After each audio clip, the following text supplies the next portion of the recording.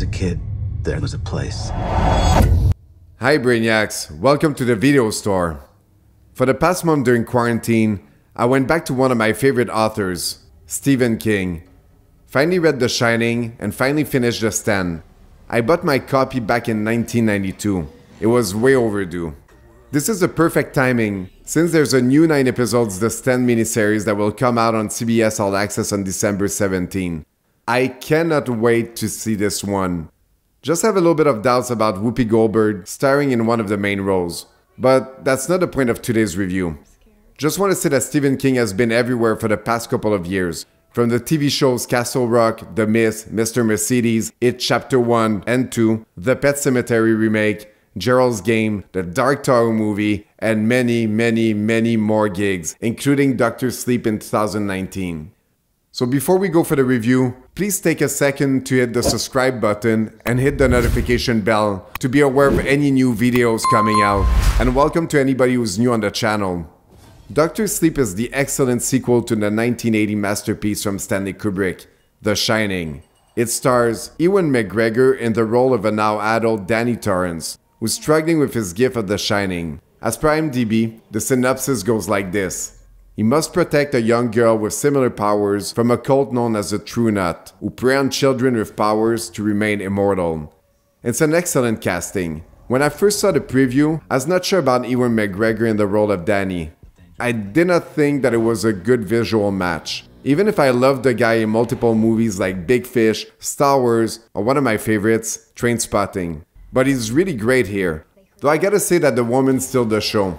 The young Kylie Curran is acting super well as the gifted kid, Abra Stone. It's always a gamble when you cast kids in a main role. Rebecca Ferguson is also amazing as the main villain, Rose the Hat. This movie is directed by Mike Flanagan, who recently worked on The Haunting of Bly Manor, which was just released on Netflix a few weeks ago, and the incredible The Haunting of Hill House. Some will say that this movie is too long for a horror movie. 2 hours, 32 minutes. I thought that the pace was perfect and that this duration helped flesh out the characters' arcs, especially for the villains. With a duration like this, it's closer to a book than a regular 1 hour 30 minutes film.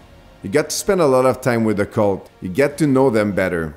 They don't feel unidimensional, and it really helps to raise your involvement in each character's story. And if you like The Shining, well, there's plenty of fan service here, especially more towards the end. But I really don't want to spoil things for you. Personally, this is the part that I was a bit less satisfied with, even though there's a lot of cool stuff towards the end. Overall, Flanagan does a fantastic job. It's not an easy feat to do a sequel to one of the most revered movies ever made, and he does it with flying colors, with its own style, while paying homage to the original without copying it. Here are the scores that the movie received online since its release. As always, these scores can change over time.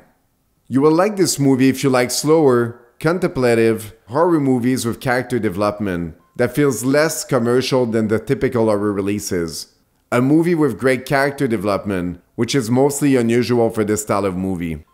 On the other end, you might not like this movie if you don't like 2 hours and a half long movies, if you have not seen the original. And for that, I recommend to see both for continuity. And to put you in the mood, a Shining marathon would be great.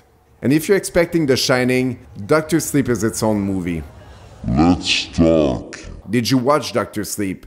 Is The Shining one of your favorite movies? I would love to get your take on this movie in the comment section below. In the meantime, please like, share, and subscribe to the channel to see more cool videos like the latest Hereditary and Who Halloween review. Until I see you at the store again, Brainiacs, keep watching, and remember that all work and no play make Jack a dull boy. And never go under any circumstances into room